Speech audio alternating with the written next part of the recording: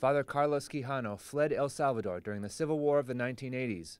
The Jesuit priest shares with the rest of his family a devotion to Archbishop Romero. But he says another martyr, Father Rutilio Grande, has been overlooked. There are connections between them, both of them, you know. We cannot explain what happened with Bishop Romero if we cannot talk about the memory of Father Rutilio Grande. No? Father Rutilio Grande, a friend of Romero's and a fellow Jesuit, was the first priest to be killed in the conflict which became El Salvador's civil war. On March 12, 1977, he was gunned down along with 2 of his parishioners. Their bodies rest together at St. Joseph Church in El Paisnal, El Salvador.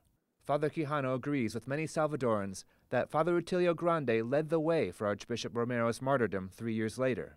He created the conditions for that, what we call the conversion for Bishop Romero. If they were not killing Father Rutilio, I don't believe that we could have a saint like Romero. Pope Francis has recently voiced support of Father Rutilio Grande's cause, giving it new momentum. In the case for Rutilio, I think is another way to be grateful for the memory of those Christians who were killed because of their faith.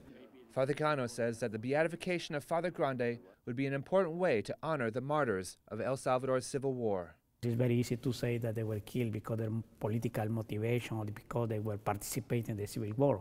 But no, they were Christians, they were targeted because of their faith, their commitment to be part of the life in the church in El Salvador. Pope Francis has reportedly said that Father Rutilio's first miracle was Archbishop Romero. In Jackson Heights, Konrad Aderer, Currents News.